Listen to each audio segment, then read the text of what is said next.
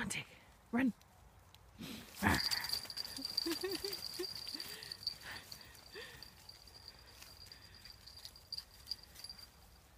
on, Daisy.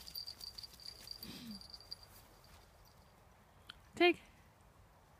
Tig. Tig.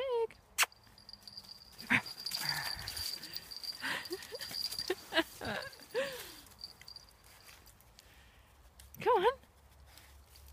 Woo, this way. Woozle. Come on, Tig, this way. Let's go.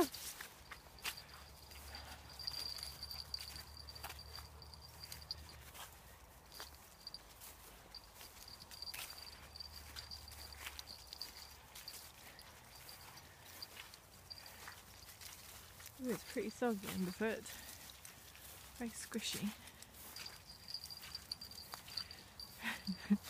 She loves it. As soon as we hit grass or sand. Oh, it's dead squishy. You see that? It's like walking in a bog. That'll be why there are a couple of swans over there in the distance. Huge, great big puddle. I might just stay here. I think it's going to get boggier if I go that way. It's Christmas Day. It's about 4:30 in the evening. We've had a massive Christmas dinner and drank half a bottle of wine and half a bottle of champagne. No, 2 glasses of champagne. And surprisingly I don't actually feel drunk, so I need to get some whiskey down me when I get home. It is Christmas after all. But because I felt really fat after a huge amount of Christmas turkey, I thought I'd come for a walk, and it's nice because it's not quite dark yet. Daisy's really going to try it on with the swans as well, which is a bit of a saving today.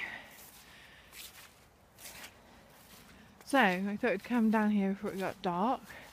It's just, as you can see, getting there. Where's she going? Tig! Tig! Daisy, come! What's this? Come on! What's this? Tig, what's this? Come! Here she goes. She's like a bullet. Good girl. Is Daisy coming? Here she comes. Not quite like a bullet. More like a giant slug. A giant wet slug. So yeah, we thought we'd come out. Enjoy the evening. There's not a cloud in the sky, but it's not overly cold, which is nice. Woozle's making a break for the tree line. She's right the way over there, which is usually why I put her on. Daisy, no! Extension lead when we come down here, because I tend to lose her. So I'm going to go and enjoy my walk.